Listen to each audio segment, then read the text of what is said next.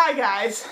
I hope you enjoyed the last 2 weeks of Jasper painting that 250 half track. I certainly did. It was nice to get a break from painting for a little while, but I'm back now. And I thought that this week I would do a new Napoleonic tutorial for you because it's actually been quite a while since the last one.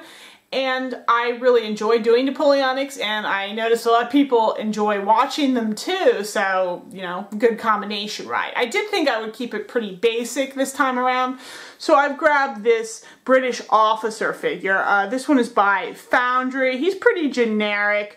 This is one of their older sculpts, so he took a little bit more cleanup work than you get sometimes, but I think it's worth the effort because he's just really characterful. It's a nice sculpt, you know, it's worth the trouble.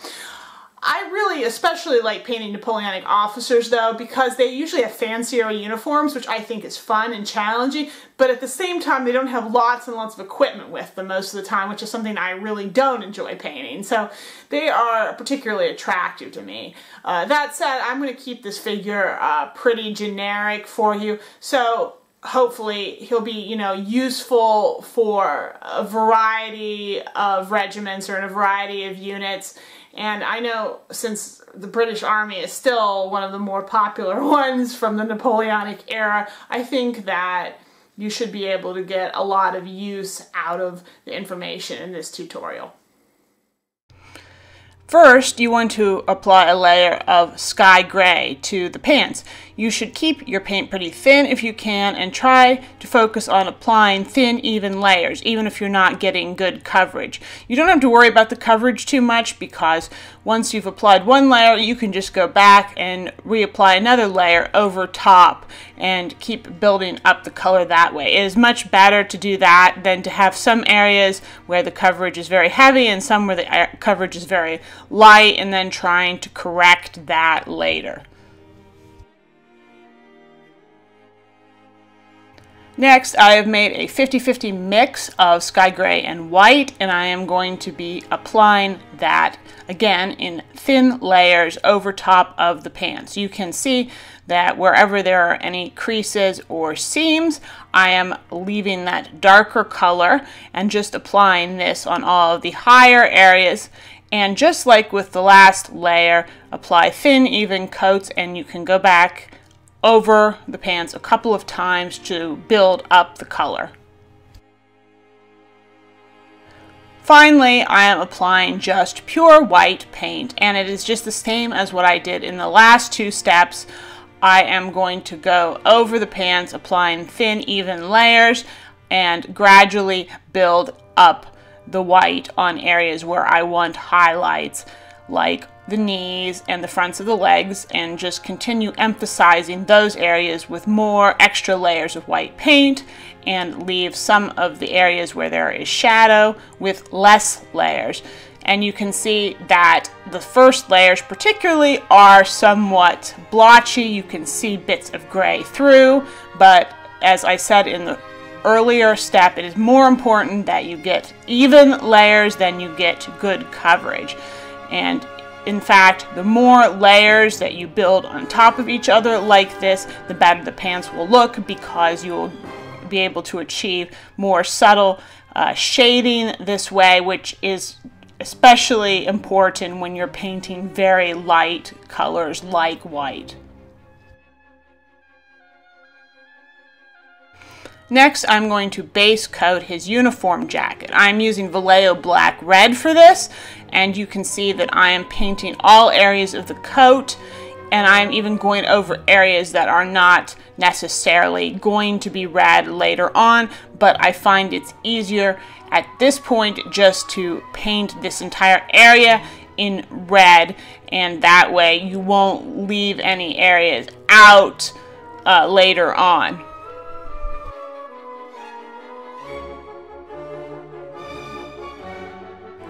Next, I'm going to start applying layers of thinned down Citadel Mephiston red over the black red base. Because the base is such a dark color, you can really see it kind of shining through underneath, and that is to your benefit here because if you apply lots of nice thin layers of the Mephiston red over top and kind of gradually build them up, you can achieve a lot of subtle shades of red using only just one or two colors, which is obviously very convenient. So I'm starting out conservatively at first, just making sure I get sort of an overall thin layer on all of the areas that I want to be sort of a higher red. And then I will go back and start applying secondary layers of the Mephiston red where I know I want there to be highlights or where I want the coat to feel like it is brighter. Now, obviously, the British uniform coat is known for being a very bright scarlet red, and that's especially true on the officers because they had generally a better quality of fabric. So to achieve an even brighter color, I am now taking Citadel Evil Sunz Scarlet, which I have thinned slightly, and I am going to apply it again over top of the Mephiston red in thin layers. And you can see I am really focusing it more on areas where light will be hitting or I want there to be a highlight. And because we started with such a dark base, you can really build it up with very many layers, getting it brighter and brighter and achieving a very nice sort of rich red effect.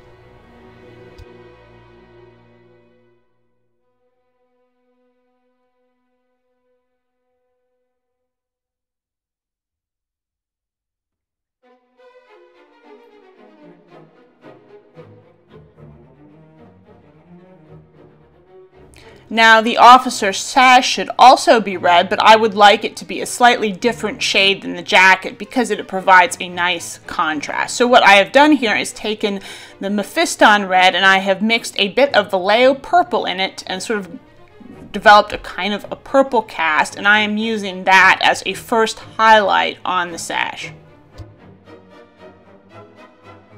In order to highlight that, I'm going to take some Evil Sunz Scarlet and I'm going to mix the Vallejo purple in it the same way I did with the Mephiston red, and I am going to apply that over top, trying to pick out all of the individual creases and woven bits and details that are in the scarf. And I also decided I wanted to highlight this a little bit higher than I had on the jacket, so I took some Vallejo Buff, which is a light cream shade, and I used that to lighten my purple red shade further, and then sort of picked out especially some of the detailing at the edge of the sash and some of the highest folds and wrinkles in the sash using that color.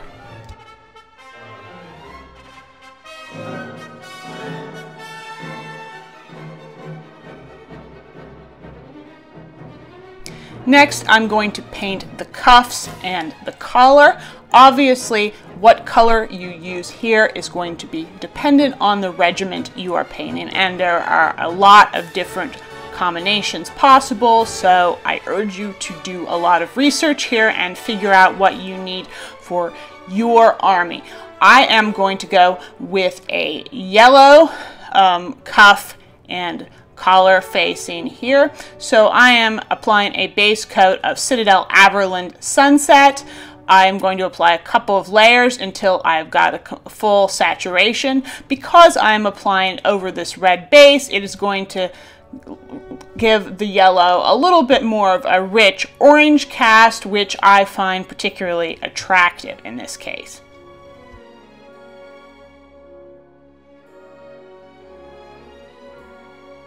I'm going to highlight the yellow areas by taking some Citadel Flash Gets Yellow and mixing a little bit of the Averland Sunset in there just to get it a little deeper and a little richer in tone. And then I'm going to apply that over top in thin layers, sort of building it up in areas where I want there to be more light hitting. I like the sort of rich or kind of orange cast of the base coat, and I don't want to lose that entirely. I don't want it to be too kind of intense a yellow color, so I'm going to use this highlight layer very sparingly and thinly. Now I'm going to go back in and paint some areas of the uniform that should be white, which I did not do before, like his sash and his turnbacks on his coat and some other areas like that. I did not do this earlier because if I had, it would have made painting the jacket a lot more difficult, and I would have just had to have been a lot more careful. So I'm base coating these areas with the sky gray again. I'm just going to go over it a couple of times to make sure I get a good base. Besides painting the areas that I know that I want to be white, I'm also going to be painting some of the lacing on his cuffs and his epaulette and those kinds of things. On an officer like this, those areas would have been either gold or silver braid, depending on the regiment. I have decided that this particular officer is going to have silver braid on his uniform, so it works pretty well to base coat those areas, at least initially, also using this sky gray color. I'm then going to go back over the areas that I definitely want to be white and highlight them using white.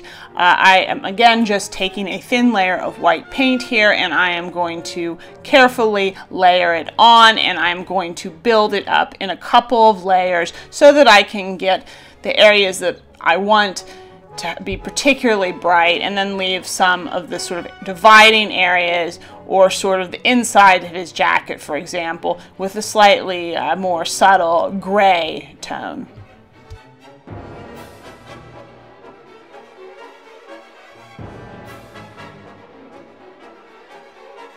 Next, I'm going to work on the black fabric and leather areas of the model. This includes his boots and his hat and sort of the leather part of his scabbard. I'm going to base coat all of those areas first, just using Vallejo black.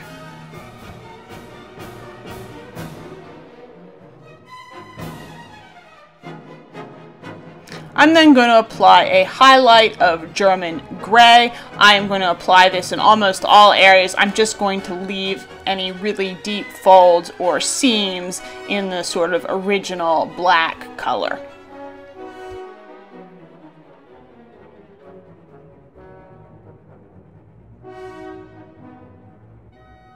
I'm then going to lighten the German gray with a small amount of sky gray, and I am going to then use that first on the boots to apply some extra highlights so that they start to look a little bit shiny. You see, I'm keeping it pretty subtle here, and I'm just going to be picking out any creases or folds in the boots, picking out the toes and the soles, that kind of thing. I'm also going to be using this color to lightly highlight along the top of his scabbard and also on the front and back of his hat. Notice that his hat has sort of a band that runs around the edge of it. I've seen in a lot of pictures that this is made of a slightly lighter material than the rest of the hat, so I am going to paint it overall in this lighter color, whereas the sides of the hats I'm only going to lightly highlight with this shade and sort of blend the color outwards.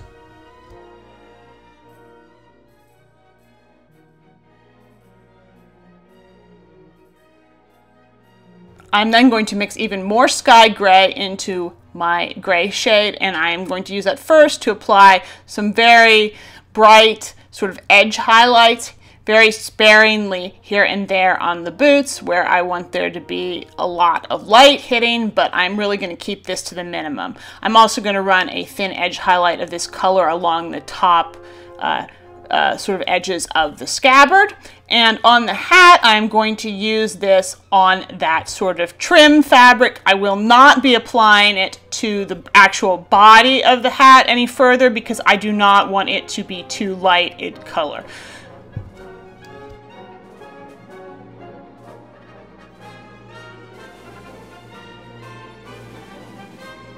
I'm going to use one final extra light gray shade to further highlight the trim on the hat. You can see I'm applying it sort of small vertical lines to sort of emphasize the slightly wrinkled, crinkled looking nature of this sort of trim area.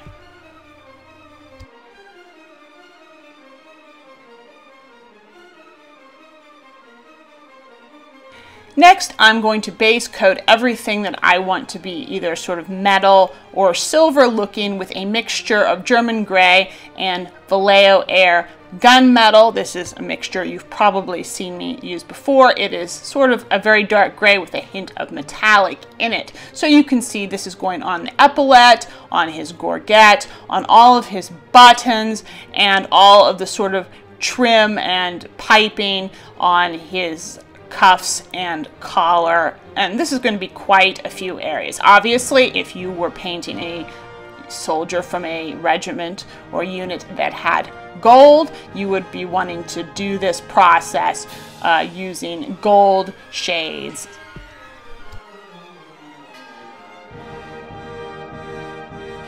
Now things get a little bit tricky because we need to highlight these areas. Now, things like the gorget and the buttons, which are shiny metal, are pretty easy to paint. You just want to take some Vallejo Air silver and go over those areas and get them nice and shiny. The piping on the buttonholes and the fabrics and silver areas, like also the epaulette, present a little bit more of a problem because you do not really want them to look as shiny and reflective as you do the actual metal areas. Now, I admit what I did here at first was really not quite the proper approach. I just applied silver and that was just too bright and shiny. I ended up messing around with this a bit until I got a result that I liked. And in the end, what I decided works best here is on those areas. So all of those lacing type bits, and on the epaulette, the best thing you can do is paint those like you're going to paint white. So I recommend you use sky gray as a base and then highlight using white until you've got it a little bit brighter. You can even mix a little tiny bit of silver paint into those colors to give it a little bit of a pearlescent shine. Then, once you've gotten those colors on the way you like, you should take a very dark gray color and use that to paint a very fine line or band in the middle of the sort of lacing of those sort of buttonhole-like things on the collar and cuffs. Then finally, in order to bring in that sort of metallic effect a little bit more, I found the easiest thing to do is just to take some silver paint and thin it down a lot. So it's really just like a very thin, almost water that has a slight metallic shine to it. Then you can very lightly brush that over the sort of white and gray areas you already painted, and as it dries it will give those areas a very subtle sort of shine, and this will create a nice contrast with the actual metal areas on the figure without really being overwhelming. Next, I'm going to base coat his plume. Now the top 2/3 of this should be kind of a white color, and the bottom 1/3 more or less is going to be red. So I'm just going to apply a layer of sky gray here first.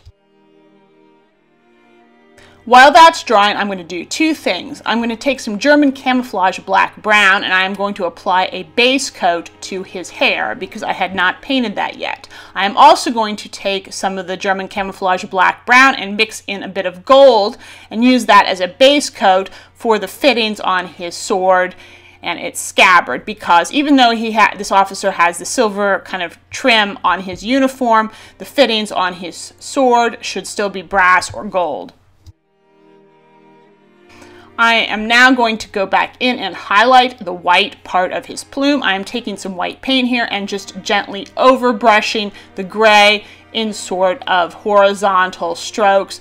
And you can see it is fine to apply a heavier layer of white paint towards the top of the feather, and then as you sort of move downward you can apply it more lightly so it just looks a bit brighter towards the top and a little bit grayer towards the bottom of the feather. I'm then going to also base coat the bottom third of that plume using Vallejo black red, as I kind of mentioned I was planning to do earlier. Then while that dries, I'm going to go ahead and finish off the gold areas on his scabbard and sword, and I'm just taking Vallejo Air Pure Gold here and lightly highlighting those areas. If you want some real extra shine, you can even mix a little tiny bit of silver in and use that to apply some very sort of subtle edge highlights. Finally, I'm going to finish highlighting the red of his plume, first by overbrushing with a bit of Mephiston red in horizontal bands, and then finishing off with a few very quick stripes of Evil Sun's Scarlet. The final thing I want to do here is highlight his hair. I'm going to very quickly go over most of it here using Vallejo Chocolate Brown. I'm then going to mix a bit of brown sand into that and apply it lightly as a final highlight. Okay, so here is the finished British sort of infantry line officer. I'm quite happy with how he came out, though I have to admit I didn't necessarily get the silver piping on his uniform quite right in one go, but that's okay. It was kind of a learning experience, and hopefully it was interesting for you to see also how I struggled with that and kind of ultimately solved that problem. Things don't always go smoothly, and you have to make adaptations. And again, this is going to be a very mix and match kind of uniform. You will need to adjust the piping colors and the cuff and collar colors and such, depending on what regiment you're going to be painting. I was not really particularly trying to do anything specific here, though I do think these colors are correct for some regiment, but it's not really important here. As I've said many times before, do your own research. I'm just trying to give you a rough template to work off of here. So I hope you enjoyed this video. If you did, please like it, share it, leave me your comments with what you thought. Please don't be too hard on me for being historically inaccurate. And of course, do subscribe to my channel if you haven't done so already. So that's all for now, and I will see you next time.